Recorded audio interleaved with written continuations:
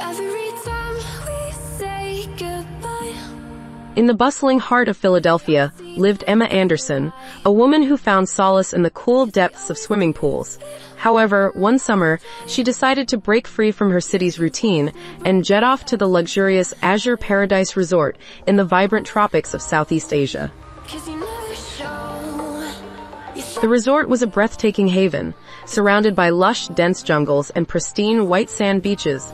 It boasted of an exquisite, secluded swimming pool that seemed to shimmer even in the moonlight. So I get by. Excited, Emma checked into her elegant villa.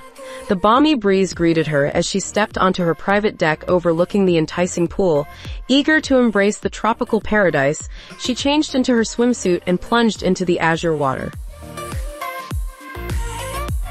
As night fell, Emma continued her aquatic adventure, the moon illuminating the pool with an ethereal glow.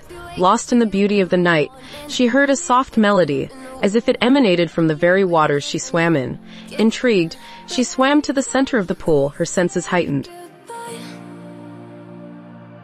Suddenly, cold, invisible hands clutched her legs, pulling her under. Panic coursed through her veins as she fought to break free, but the force only intensified. In a desperate struggle for survival, she managed to break the surface, gasping for air. Terrified, Emma scrambled out of the pool, her heart racing. She stumbled to her villa and locked the door, drenched and shivering. The eerie melody continued, echoing in her mind. She discovered the resort's haunting secret. The pool was cursed, and those who drowned in it were said to linger in its depths, forever yearning for company. Emma left the resort the very next day, haunted by the chilling encounter. The story of the cursed pool at Azure Paradise Resort soon spread, forever etching the horror into the annals of Philadelphia.